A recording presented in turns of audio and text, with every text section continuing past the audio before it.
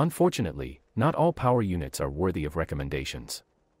The 1.4-liter TB multi-air engine causes the most problems in operation. Its weak point is the hydraulic valve drive without the help of a traditional camshaft. Due to a malfunction of the hydraulic drive, a shift in valve timing occurred and, as a result, power dropped and tripping appeared.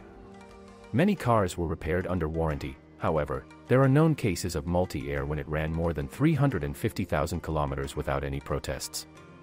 It must be remembered that the multi-air activator has its own oil filter, which must be cleaned regularly.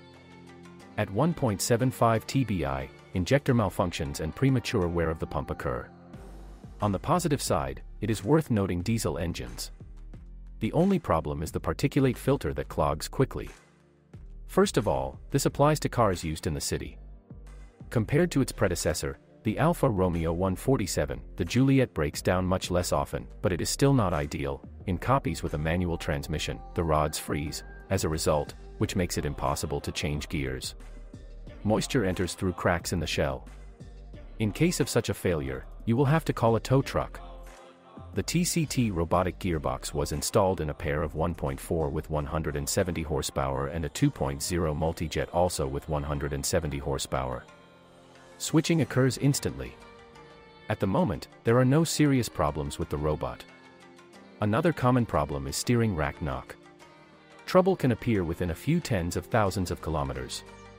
Giulietta owners also complain about problems with the power steering. On the first copies, the levers were knocked out quite quickly. Fortunately, later the manufacturer took care of the problem. Despite this, it is better to carefully inspect the suspension before purchasing. During the inspection, you should also pay attention to oil leaks from the engine. If detected, the camshaft or crankshaft seals will need to be replaced. If this is not done quickly enough for the second element, then leaks can lead to oil getting into the clutch, then repair costs can be very high. After 3 to 4 years of operation, the leather upholstery of the door panels breaks, which is quite indecent considering the young age of the car, which also tends to be in the premium class. Plastic may make noise in the cabin, and the suspension may creak in cold weather. Sometimes the public address system malfunctions and the audio system simply does not turn on. Sometimes the air conditioning system fails. As a rule, it's all due to a burnt-out air conditioner fan motor. From time to time the LEDs in the taillights go out or the rear wiper fails. The cause of damage to the harnesses and contacts. After prolonged rainfall, water may appear in the direction indicators, brake lights, and trunk. Heated side mirrors are also not reliable.